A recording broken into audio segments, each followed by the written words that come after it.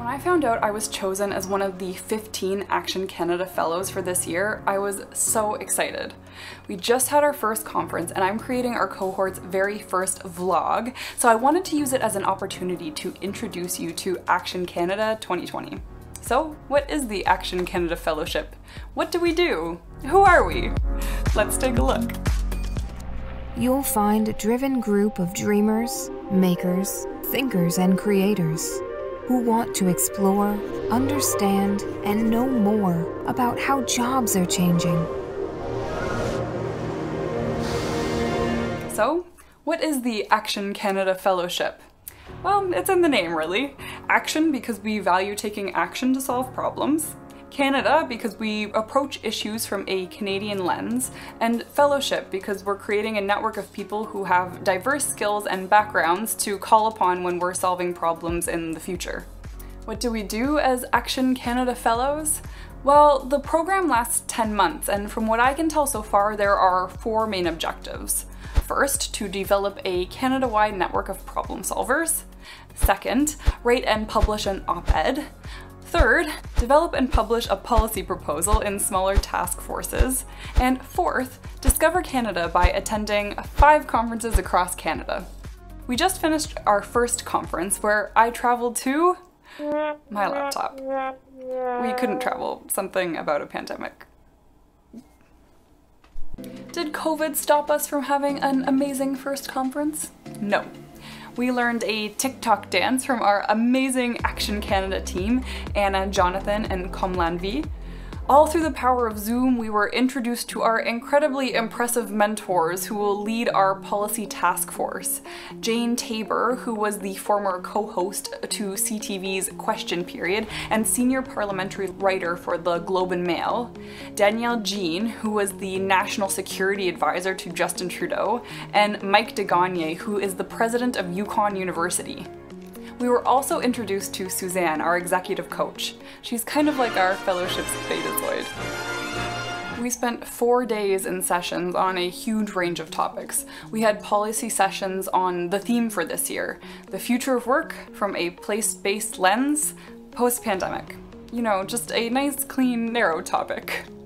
We discussed a huge range of issues with policy experts. We talked about Canada's digital divide, Indigenous entrepreneurship, creative destruction, jobs with high risk of automation, and how income inequality has doubled over the last 30 years.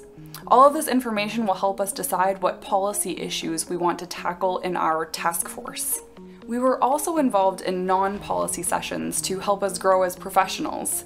We had a session called The Art of Dialogue, which emphasized the importance of being present and not multitasking.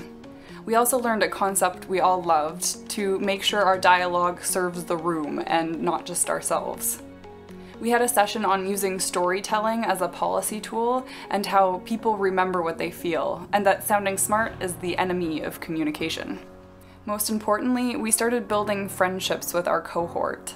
Everyone in our group is so impressive. I was intimidated by everyone until I met them one-on-one, and of course everyone is just super enthusiastic and fun to talk to.